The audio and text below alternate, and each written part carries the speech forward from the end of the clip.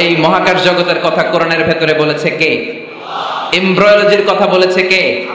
আমরা যে মায়ের পেট থেকে কিভাবে বেরোলাম এই কথা কোরআনে আছে না নাই? আমার এমফিলের রিসার্চ ছিল এমব্রায়োলজির উপর।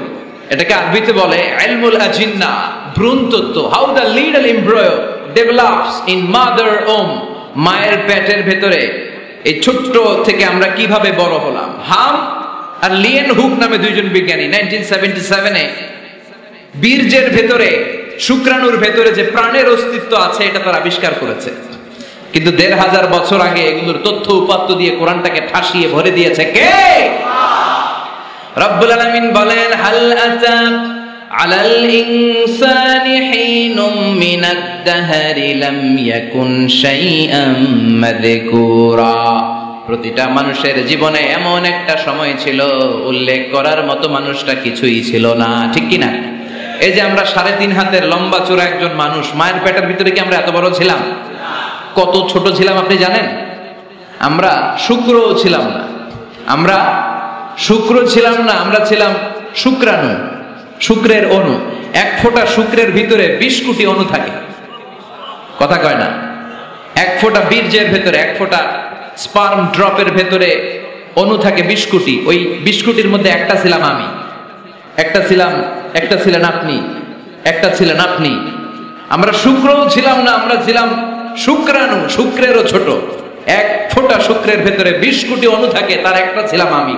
ফাইট করে এই দুনিয়াতে আসার সুযোগ আমাকে করে দিয়েছে কে? ছোট্ট ছিলাম মায়ের পেটের ভেতরে।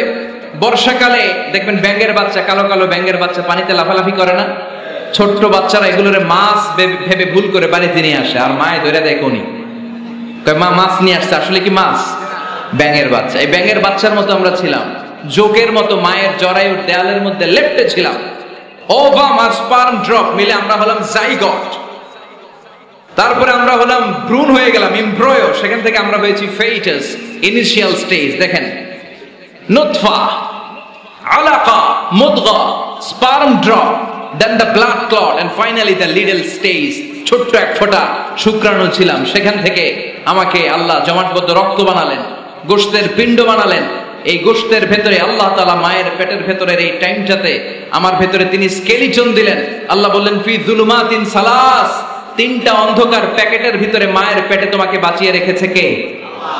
আমার স্কেলিটন দিলেন। স্কেলিটন বুঝেন তো? কঙ্কাল। আমার স্কাল দিলেন, মাথার খুলি। আমার একটা স্পাইনাল কর্ড দিলেন পিঠের ওখানে।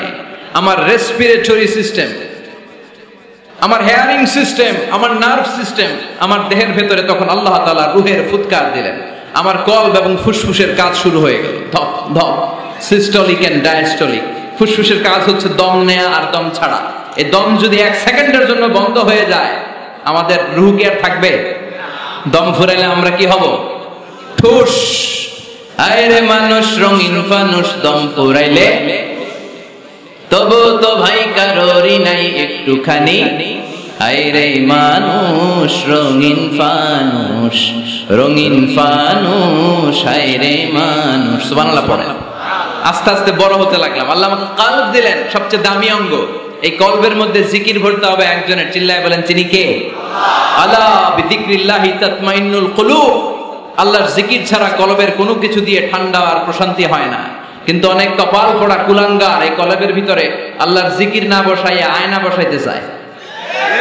আছে না নাই? বলে আয়না বসাইয়া দে মোর কলবের ভিতর। আল্লাহ বললেন, তোমার সৃষ্টি তত্ত্বের দিকে একবার নজর করে তাকাও। ছোট্ট মানুষ থেকে তোমাকে বিশাল করে তৈরি করলো কে?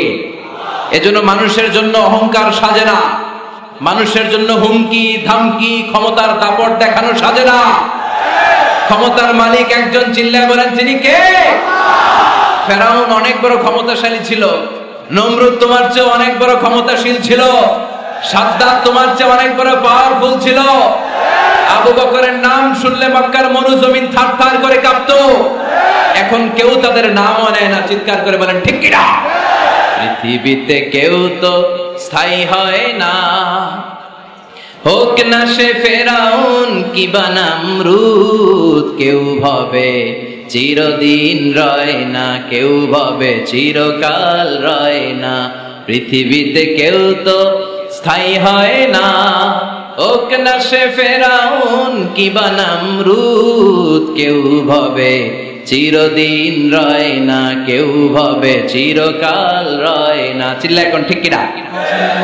এই পৃথিবীতে আমরা থাকতে আসি নাই, আমাদেরকে চলে যেতে হবে। এজন্য সংক্ষিপ্ত এই পৃথিবীতে আমরা গোলামি করব শুধু একজনের, চিল্লায় বলতে হবে তিনি কে? সাহায্য চাইবো একজনের কাছে, তিনি কে? কেউ যেটা পারে না পারে কে? কেউ যেটা দেয় না দেয় কে? আল্লাহ আমাদের সবাইকে কথাগুলো বুঝার ও আমল করার তৌফিক দান করুক, আমরা পড়ি আমিন। নতুন ওয়াজ ও ইসলামিক সঙ্গীত পেতে আমাদের বিবর্তন মিডিয়া চ্যানেলটি সাবস্ক্রাইব করুন।